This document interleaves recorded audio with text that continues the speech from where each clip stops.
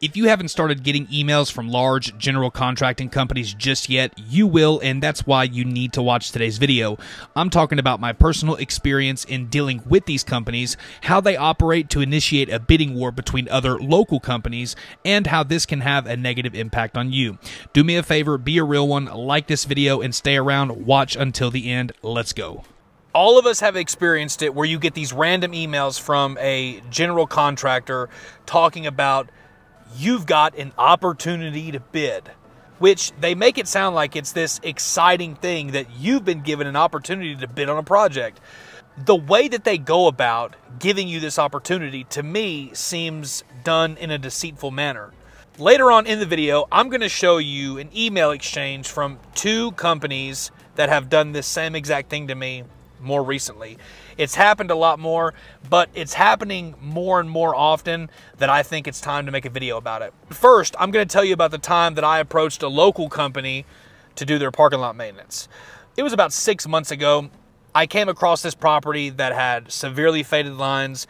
I cold called them, attempted to make contact in order to send them a proposal for my services. Well, initially, I got in contact with the office manager.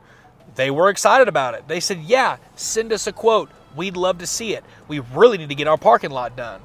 Well, I sent them a quote.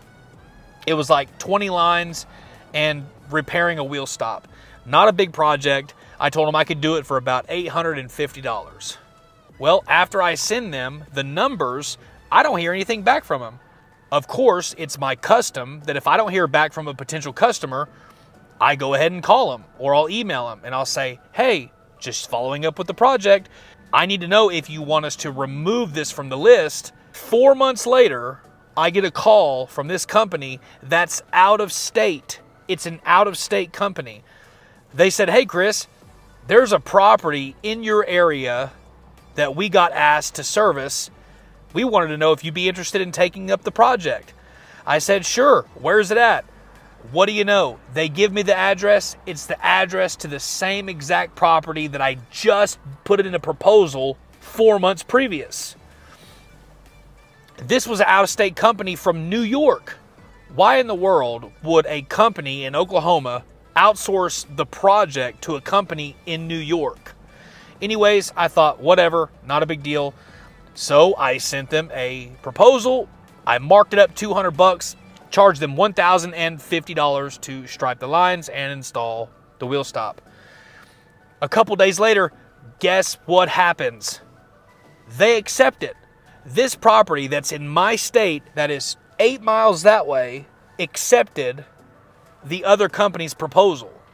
See, my original proposal that I sent to them was $800, but they outsourced it to an out-of-state company all the way in New York and accepted their proposal. They were subcontracting me, which means they probably charged them about $2,000. And it blows my mind because they ended up paying more for my service in the long run. I found it so funny that I ended up getting that job anyways. Really, I think it was just a coincidence. Now, this is going to happen to you if it hasn't happened already. You're going to get these companies that are general contractors from out of state that are bidding properties that are in your state. I get it all the time. Recently, I've gotten these two emails. I'm going to read one of them for you, okay?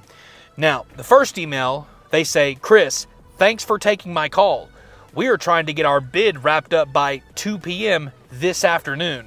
Sorry for this short timeline. Let me know if there are any questions. Please see the attached bid plan sheets for the base and alternate bid.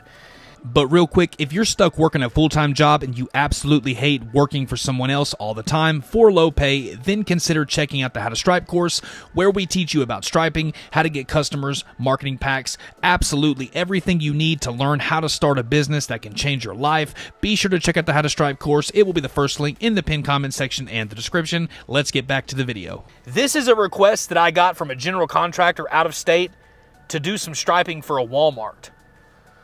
Number one, the first thing I asked him, I said, let me ask you guys a question. Do you guys already have this contract, or are you competing against other people? Then he proceeded to tell me, well, we don't have it yet. We're just sending in our bids. My response to him was, all right, I'll pass on the opportunity. I'm really not interested. Then he says, if we get the contract, would you be more interested? And I told him, if you get the contract, we'll accommodate your needs any way possible, and I'll do whatever I can to help you out. And then he said, all right, have a great day. Because I'm not interested in a company asking me to hurry up and send them a bid before 2 o'clock because it's such an amazing opportunity to bid. I don't care if it's a Walmart, a Target, a Sam's. I don't care how awesome the name sounds. I'm not going to rush and scurry around and push off everything to send somebody a proposal by 2 o'clock because they're trying to get me and every other contractor in town to send them the cheapest price. I'm just not going to do it.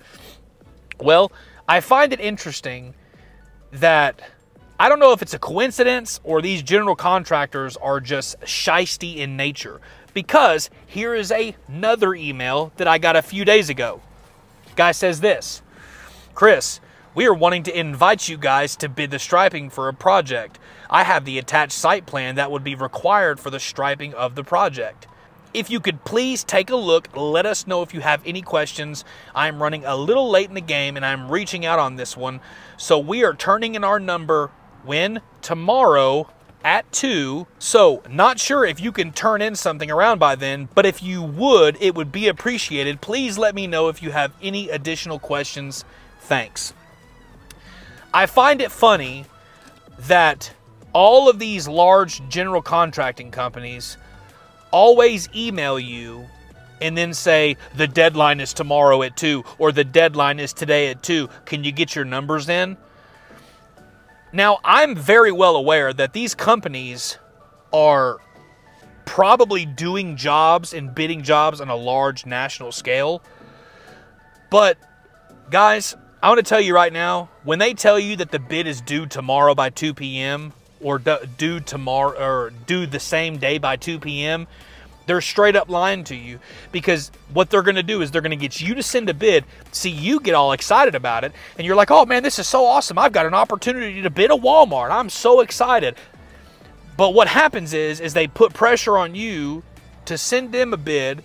They've called other contractors in the area, and they've asked them to send them a bid. They sent them the same email they sent you, and they're looking at all these prices, getting everybody else to hurry up, and they're going to decide to start a bid war against other local companies when the local companies should be working together.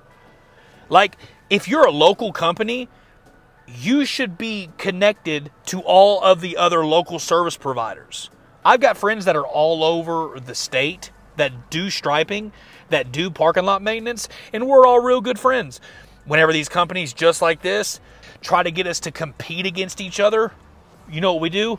We call each other first and say, hey, have you heard from so-and-so? Did this company call you? What did they say? Right? And guess what? They send them the same email. So I am not at all interested in an opportunity to bid. And I'm not saying that you can't get opportunities to stripe big box locations. I know a lot of guys that are doing great job. I have a friend of mine who's going behind pavers doing new layouts for Walmart. I know another guy who's doing some striping for Walmart. He told me that he got beat out in a bidding war against another company that's in Oklahoma, and he already doesn't charge that high, and they undercut him. And guess what? It's not a legitimate company out of here. Man, these general contracting companies, man, that get this work really ruin it for local service providers. Anyways, guys, I'm not saying that these aren't good opportunities, that you can't make some money off of it. I'm sure you can. If you're the cheapest guy, then you can make a decent amount of money. And I know some people probably say, well, they don't always go with the cheapest guy. If you're striping for big companies, I can promise you this, they're going for the cheapest guy. I know a lot of guys who are seasoned veterans in the industry. Talked to one of them the other day who's out in Arizona. He does city striping, thermo truck striping, parking lot striping, everything striping. All he does is striping. And he's in Arizona. multi-million-dollar company. I asked him about this. He tells me, man, I don't even do work for those big companies anymore because it's such a hassle. So if he won't do direct work with these big companies, why on earth would I try to rush to get subcontracted for such a wonderful opportunity to bid? It's like, I'm not interested in being the cheapest guy. Like, I don't want to be the cheapest guy. Well, I'd rather just be real cheap and then stripe a lot. Well, that's good for you, but I'm not going to be the cheapest guy where I'm working all day long and I'm making it up over time. I'm not interested in that. I want to be able to pick the customers I want, offer them a quality service. Anyways, guys, tell me what you think. Am I wrong? Am I wrong in this? Like, let me know down in the comment section. Do you get emails like that where they're like, oh, by 2 o'clock you can get it? I've never, and I used to submit jobs and bids and everything like that. I have yet to receive one callback from a company saying, oh, I need it done the next day. Let me know in the comment section. Am I wrong? Have you gotten experience from this? Have you landed a large amount of work by some general contractor telling you that, oh, you know, it's such an opportunity and it's a great opportunity, and not only is it a great opportunity, but we need it done in like 33 seconds. Can you get it done? Like, let me know, guys. Tell me. Let me know down in the comment section down below. All right. See you in the next one.